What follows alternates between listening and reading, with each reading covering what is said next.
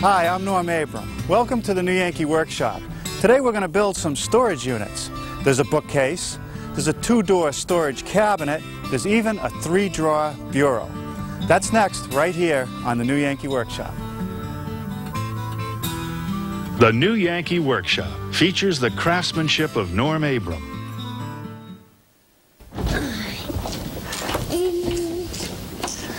Hi, fellas. I'd like you to meet my friends Nicholas, Gray, and Reed. And they're playing here in their room with our modular furniture. I think one of you guys could show me what you're keeping up in the top drawer of the dresser? Here, Reed's going to show us. Ah, the clothes, huh? Now, how about the unit with the doors in it? Clothes. Yeah, you can check it out. How about in there? Clothes right there. Yeah. And people and trucks and backhoes and fences. Wow. And up top, you got a computer game and your books and your fire trucks and a big dump truck way on the top. Well, one of the tests of a piece of furniture like this is how well the kids can enjoy it. And as you can see, this is being very well used. It was a lot of fun to build, and I'll show you how. When I built this prototype, everyone who came through the shop said, "Students' furniture? This is much too good for a student." Well, let's just say this is for the deserving student. And if you don't want to give it to the student, maybe you'll just keep it for yourself. So if you'd like to build these units, a measured drawing is available with a materials list, and you'll hear more about that before this program ends. Before we start today, I want to take a moment to talk about shop safety. Be sure to read, understand, and follow all the safety rules that come with your power tools. Knowing how to use your power tools properly will greatly reduce the risk of personal injury. And remember this, there is no more important safety rule than to wear these safety glasses. Now, you might have noticed that the units are made from plywood, but it's not just ordinary plywood. This is a high-quality red oak veneer plywood. It's an AA grade, which means both sides are good. Now, it's not inexpensive, but it's a lot easier than gluing up a whole bunch of oak boards. It's very stable, and there's not very much waste. Now, handling plywood in the workshop alone is not easy, so I've done a couple things that help. First, I set my workbench so that it's not more than 8 feet from the saw, so that I can rest the piece as I set it all up. Now, I do have an outfeed table, but that's not enough because the sheet is going to go way out over the end. So I need rollers. These are indispensable. It's like a second set of hands. You can get a regular roller or a ball bearing type. The other critical thing to have is a very sharp blade whenever you cut veneers. This is a 60-tooth carbide tip blade, and it's very sharp. The first piece I want to rip is a strip that's wide enough to make the ends and the top of a base unit.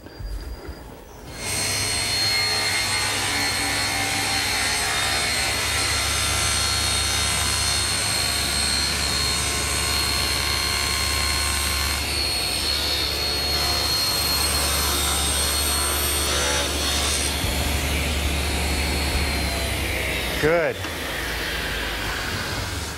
Now I'm going to take another sheet and rip a strip just like the one I just did for the drawer case base.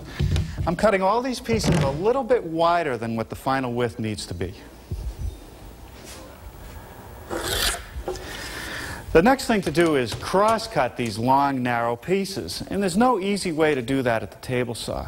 So what I like to do is use a small circular saw, cutting the piece a little bit longer than what I need. If it chips, it's not going to matter because I'll trim it again.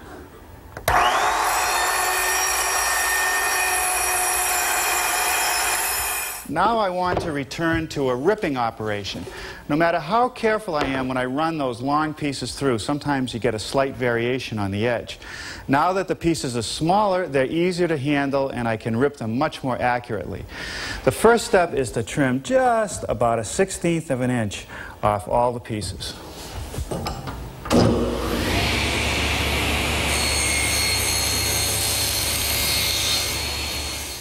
Now I'm ready for the final rip. First, I'll set the fence to the final width of each piece.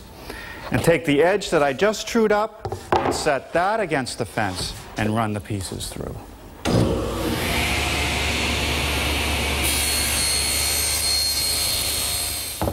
With the two long sides parallel, I'm ready to trim up the ends. And there's no better tool for that than my homemade panel cutter.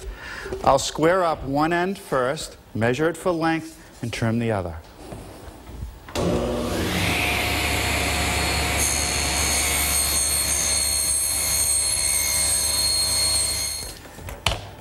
Okay, 34 inches.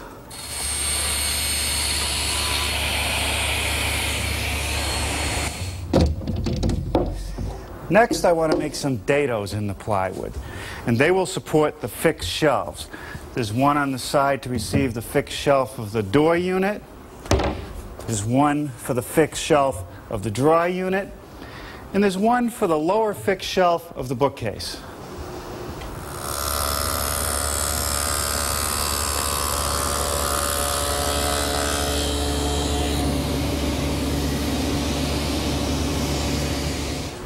While I still have the stacked dado head cutter set up in the table saw, I want to make a rabbet in the bookcase sides to receive the fixed top.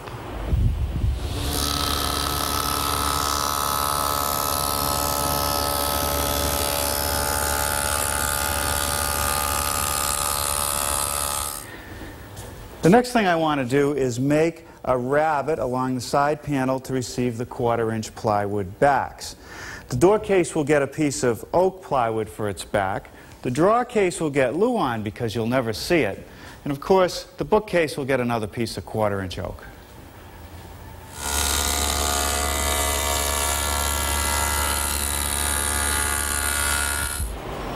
I've turned around the bookcase unit so I can show you what's happening on the rabbets at the back. The lower fixed shelf has a rabbet for the plywood to sit in so it won't show through at the bottom edge. The rabbets along the side pieces are actually stopped rabbets. They end right here so that this won't show on the inside. I'll show you how I made those. For one of the side pieces, I can start at the top and make the rabbet down to this indicator mark, which I'll align with an indicator mark on my fence, which is the leading edge of the dado head cutter. The mark on the side is where the rabbet will intersect the dado.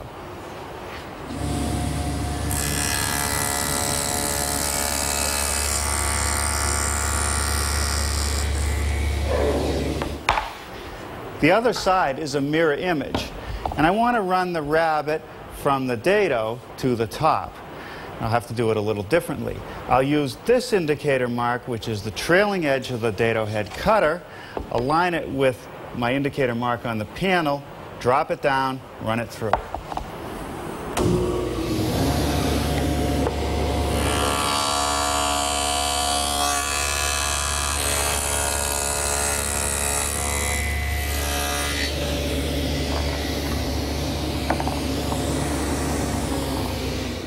Wherever the edge of the plywood might show, for instance around the edge of a drawer, I've concealed it with a piece of solid oak by making a tongue on the plywood and a groove in the solid piece.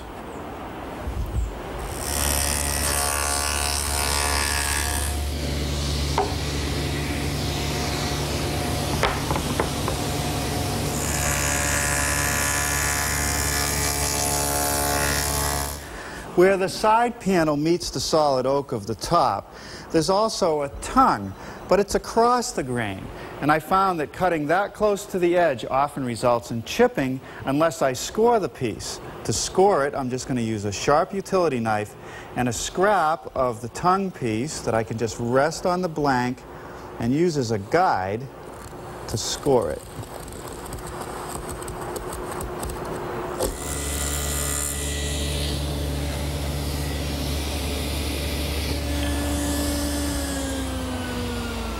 Well, good morning. Last night, after I milled all the tongues on the plywood edges, I took the time to rough up the stock for the oak banding. Now I'm making the grooves. Come on down and I'll show you. The grooves that I'm set up to make are in the solid oak and slip over the tongues. This happens to be one of the draw fronts, giving a nice edge band. The groove itself is a little bit over 1/4 of an inch wide, and it's 1/4 of an inch deep. To make sure that the groove ends up perfectly centered in the stock, what I like to do is run one edge, turn it around, and then run the other. That guarantees that the groove is going to be right down the middle.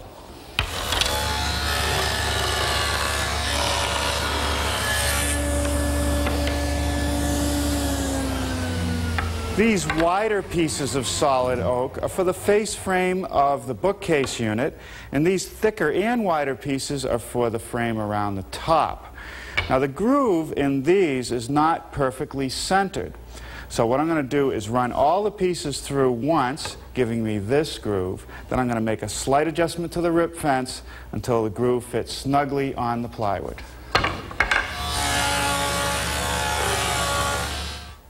Now this is a very fine adjustment, about a 32nd of an inch. I'll run a test strip.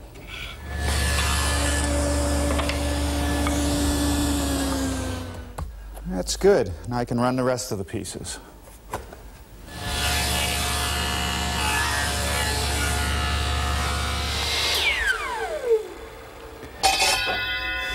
Using my miter box, I can miter all the corners of the solid oak that surrounds the field of the top.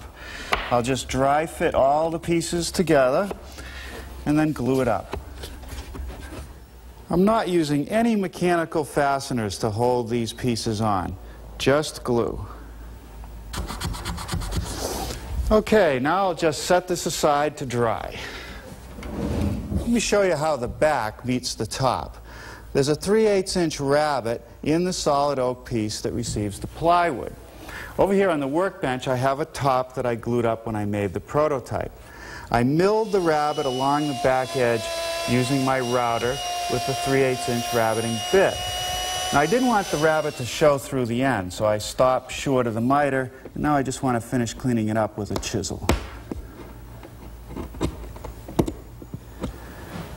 Well, now I'm ready to do a little assembly of the drawer case. I've put glue in the lower dado, and in that goes a plywood bottom, and this is just fur because after all you're not going to see it. I'll clamp it and nail it. I'm using a 4-penny finish nail, and by toe-nailing it from both sides of the shelf you get an incredibly strong joint.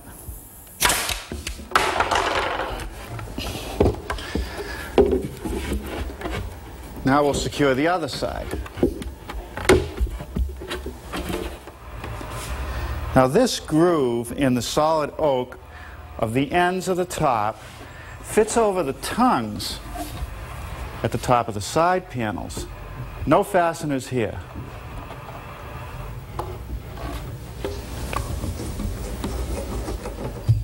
Now we'll put the back on and secure it in place with some brads.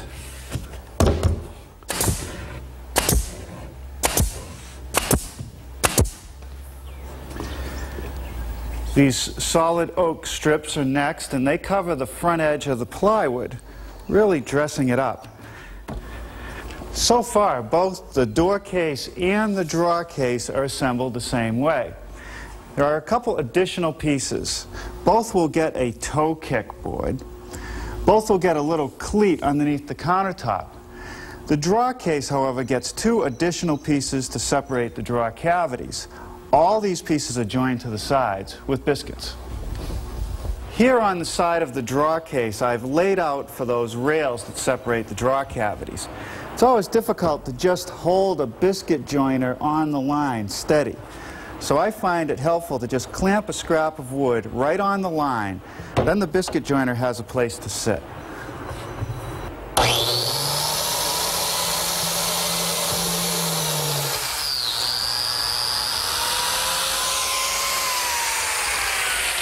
Using my biscuit joiner, I've made a modified biscuit slot. I've actually extended it so it comes through the edge of the piece. And what that's for is so that I can slip it over the biscuits that are in the case. I'd never be able to spread the sides far enough to pop it in. Now that I know it fits okay, I'm going to take it apart and glue it up. The toe kickboard is joined to the plywood with some biscuits. And I also made a modified slot both in the side and in the board so that I could just slip a biscuit up from the bottom. Drive that in and clamp it up.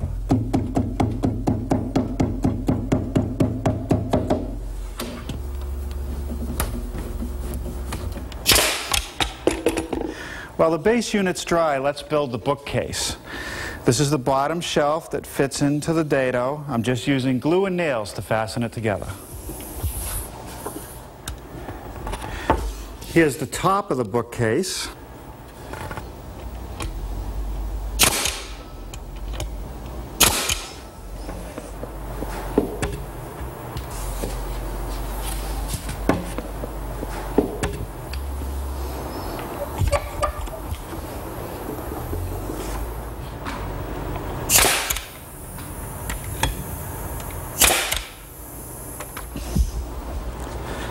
Now this plywood back is definitely going to show, so I'm using a nice piece of 1/4-inch oak veneer plywood.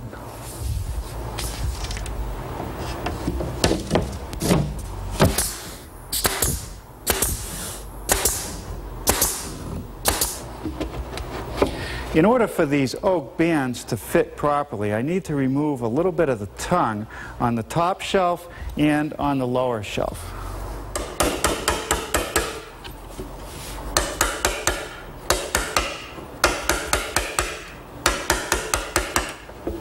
What I really like about this tongue and groove system for the oak banding is that I get a very strong joint and no need for fasteners. But the system does involve a lot of clamps.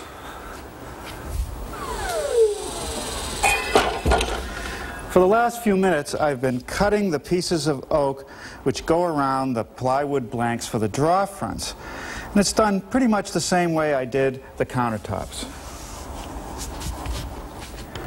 I find it easier with these draw fronts to glue up all 3 fronts in one session. That way I use fewer clamps. Let me show you the draw box. It's made from 1/2-inch cabinet grade plywood for the sides, the back, and the front.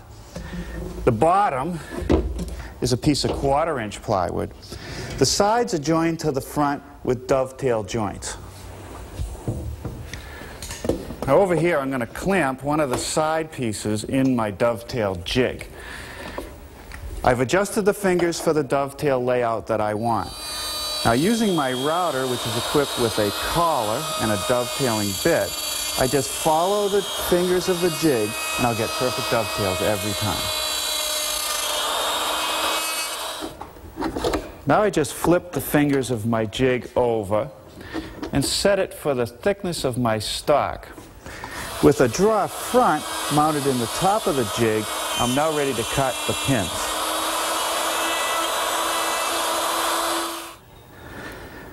Now when it comes to assembly, a little bit of glue, then some gentle persuasion.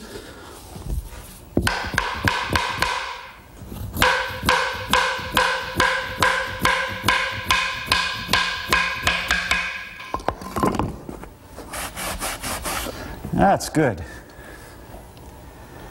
The back piece slips into some dados that I cut at the table saw earlier.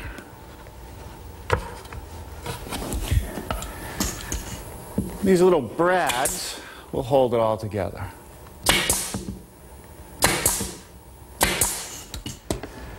The 1/4-inch plywood bottom slips into some grooves that I milled earlier.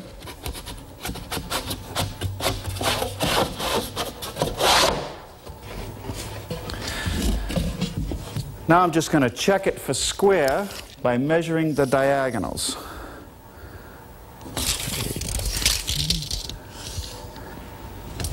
Okay, everything is fine. Now we'll just nail it along the back edge with some brads. And note that I'm not using glue here.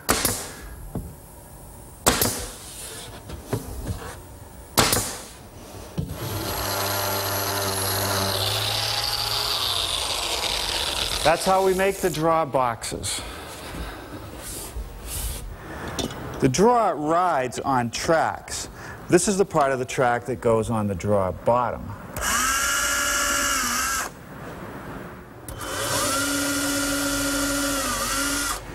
This is the corresponding track that gets fastened to the side of the drawer case.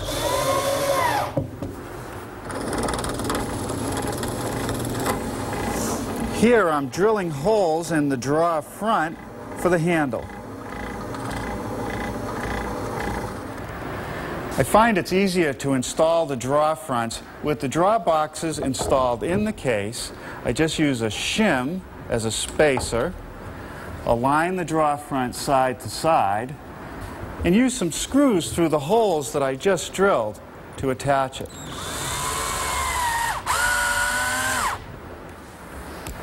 Now I'll remove the drawers and attach them from the inside permanently.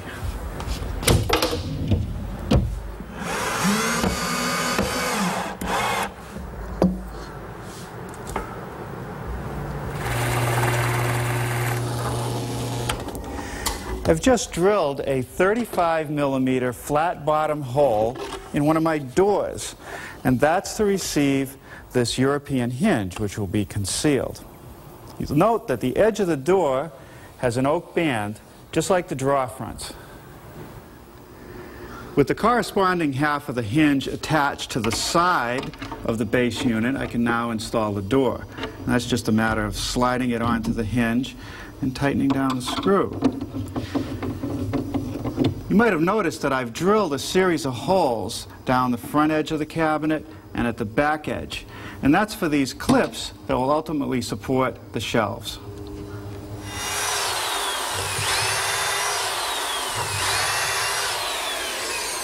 Now there's any number of ways to drill the holes for those little clips. But this is a tip that I picked up from our friends at Woodsmith magazine. Just take a piece of ordinary pegboard. It has holes that are uniformly spaced about 1 inch apart. I've set mine up so that I can drill holes either 1.5 inches from the edge or 2 inches from the edge. But I made a couple more modifications. I took a Forstner bit and made a slight recess at each hole so that my drilling device would fit into it. This is known as a VIX bit. This part, the silver part, is a centering device. The black part is the drill bit. After drilling the first hole, I put in a dowel, slip the jig on, and just continue up the line.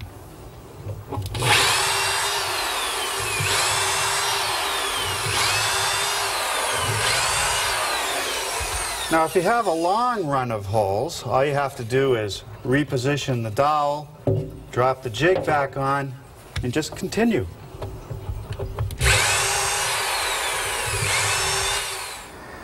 All 3 shelves are made exactly the same way.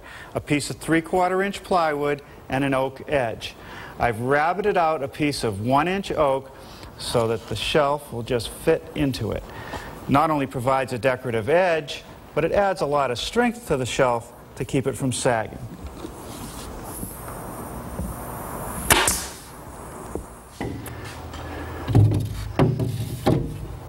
All right. Now a couple hours of finished sanding. I'll dust it off and we'll move it into the finishing room. The challenge for the finish here is to end up with something that's so tough and durable that even a student couldn't destroy it. So what I've chosen is to start out with a coat of sanding sealer. After that's dry, I'll give it a light sanding and put on at least 2 coats of a tough gloss polyurethane. Well, I think these storage units turned out very well. And they can grow up with the child from grade school right through college.